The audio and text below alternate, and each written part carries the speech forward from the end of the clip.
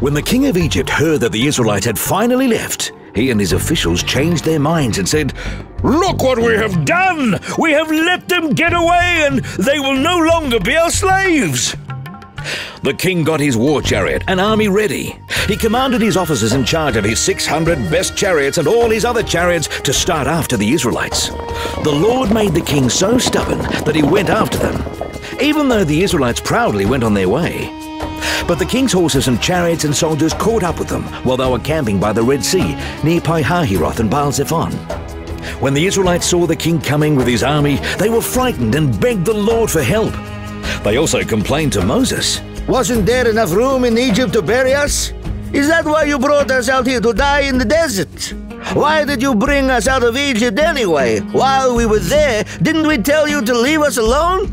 We'd rather be slaves in Egypt than die in this desert." But Moses answered, "Don't be afraid. Be brave, and you will see the Lord save you today.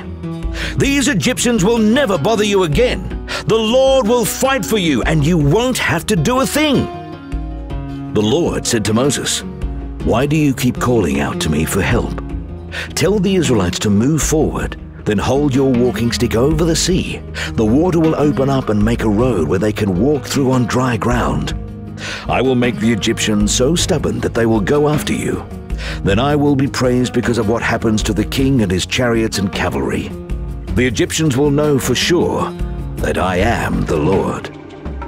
All this time, God's angel had gone ahead of Israel's army, but now he moved behind them. A large cloud had also gone ahead of them, but now it moved between the Egyptians and the Israelites.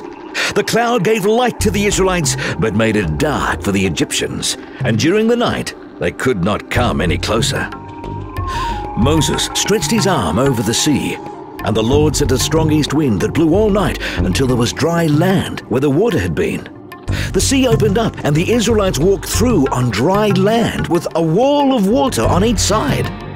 The Egyptian chariots and cavalry went after them, but before daylight, the Lord looked down at the Egyptian army from the fiery cloud and made them panic. The chariot wheels got stuck, and it was hard for them to move. So the Egyptians said to one another, "Let's leave these people alone. The Lord is on their side and is fighting against us." The Lord told Moses, "Stretch out your arm toward the sea. The water will cover the Egyptians and their cavalry and chariots." Moses stretched out his arm, and at daybreak the water rushed toward the Egyptians. They tried to run away, but the Lord drowned them in the sea. The water came and covered the chariots and cavalry and the whole Egyptian army that had followed the Israelites into the sea. Not one of them was left alive. But the sea had made a wall of water on each side of the Israelites, so they walked through on dry land.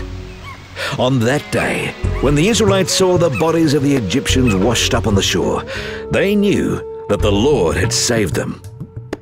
Because of the mighty power he had used against the Egyptians, the Israelites worshipped him and trusted him and his servant Moses.